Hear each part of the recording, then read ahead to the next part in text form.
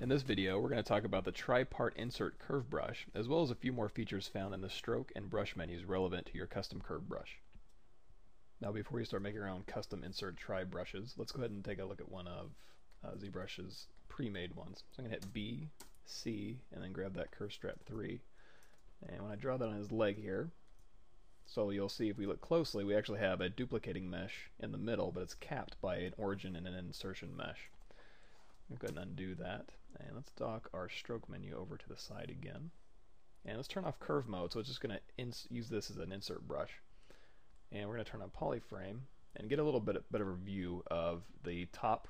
It's got a top, a bottom part that are separate polygroups, and then a middle part. That's the basics of the tri brush. All you're going to need to do is make 3 different polygroups of the same object, capture that as a tri brush, and then you can drag it out with an origin, an insertion mesh, and then a duplicate mesh. So, armed with that knowledge, let's go ahead and make our own tri-curve brush. A quick and easy tri brush you can make is a ZBrush primitive chain link. So let's go ahead and do that. I'm going to grab a cube 3D, drag that out. I'm going to make it a polymesh 3D so I can edit it.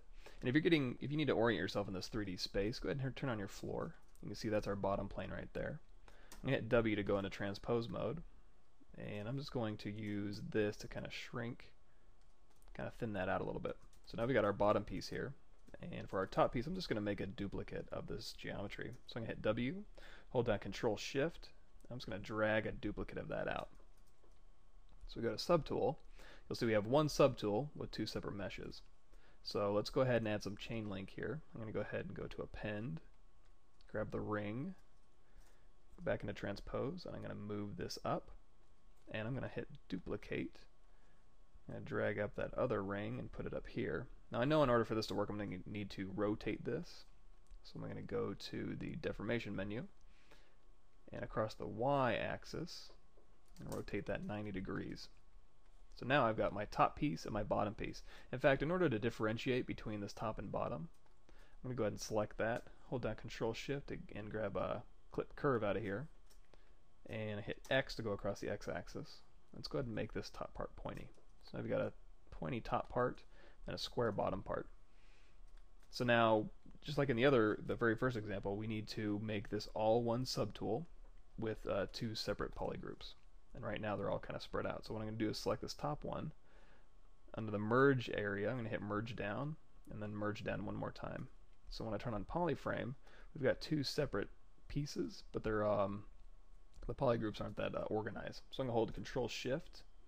We're going to grab Select Rect so we can change the visibility on these. I'm going to hold down Control Shift and we're just going to show this top part. We'll go to the Polygroups menu, hit Group Visible. I'm going to Control Shift Drag to invert my visibility, and we're going to do Group Visible again, and then Control Shift Click to bring those both back.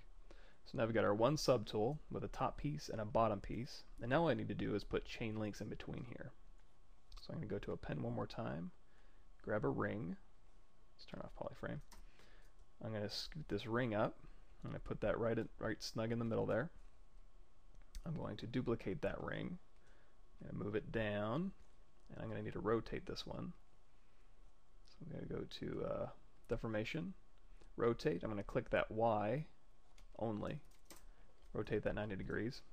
Now this is really important. I need to make sure that these chain links are all kind of interlinking correctly. So actually I'm going to keep this bottom one stationary. I'm going to move this link down, and I'm going to move this link down just a tad, and I'm going to move this top piece down just oops, let's go ahead and mask that out and then invert it.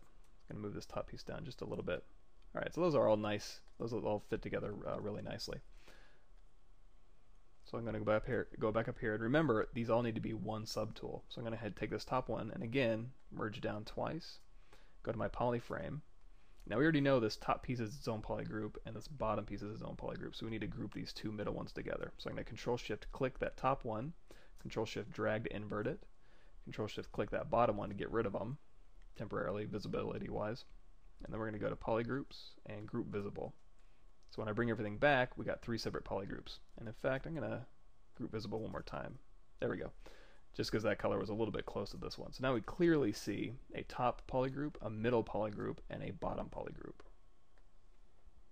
And now that we have everything set up correctly, it's just a matter of making your actual insert brush. So remember, you want to set the orientation. So we're going to set it to the side and hold down Shift and just snap it to the side view. Hit B, hit the Create Insert Mesh button. And that's going to give us our insert mesh over here. And hit Edit, or go out of Edit mode, hit Control N to clear my canvas. And we'll go ahead and grab a cube, go into Edit mode, make it a Polymesh 3D.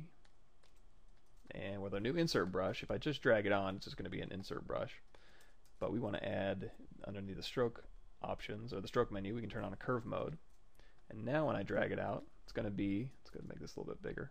It's going to be our chain link. And remember, that very top part was the pointy part, and that's the first part that comes out. It's going to duplicate that chain link through the middle, and it's going to end with the square part. And just like the vertebrae brush, you can go through here and edit this curve all you want. And there you go. That's the basics of the Tri-Curve brush.